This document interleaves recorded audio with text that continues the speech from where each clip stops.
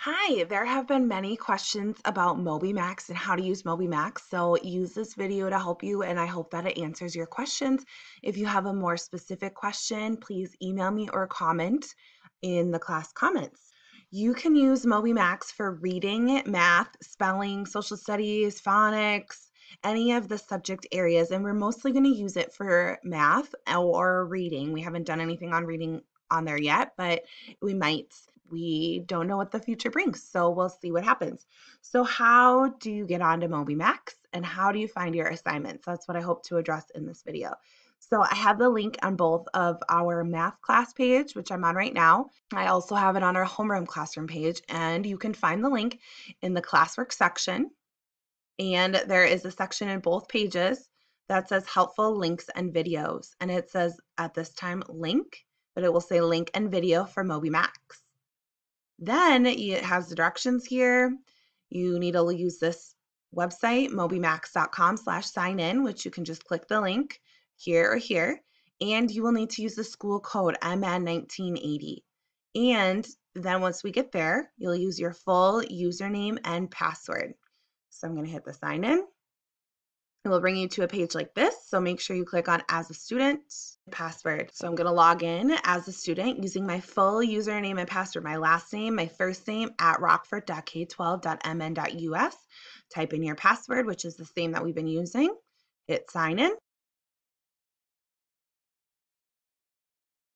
And it might pop up with a joke or a comic of the day. But this is the most important stuff up here at the top, these blue buttons.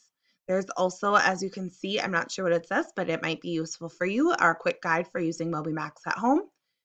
But mostly what you're going to need is up here at the top. So if you click on the books, it will bring up all of these different modules or things that you can use to practice. So if I click on fact fluency, that's a great way for us to practice our math facts. If you don't have flashcards at home, there's different games for you to play. You can time yourself. You can pick addition, subtraction, multiplying, or division. And if you want to, you can go back using the home button. Okay, this is where you will find your assignments. In the second blue button, it looks like a report or an assignment with an A+ on it, and it also has 17. And I think that 17 is the number of assignments that you have. Click on it and it says assignments. This is where you will find your assigned lessons.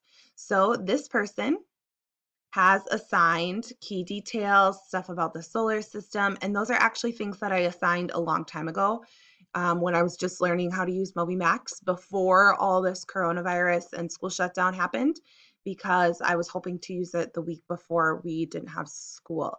So here you can see perimeter is her math lesson, and I'm hoping that your most current assignments will be at the top, but it looks like I'll need to fix that.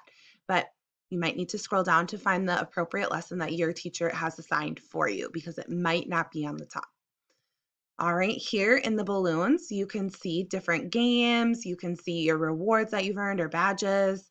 Here in this board, there's announcements and tasks and messenger. I'm not sure about how to use those, but try it out on your own.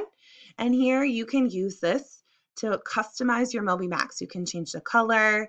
You can change different images in there and how it introduces and greets you.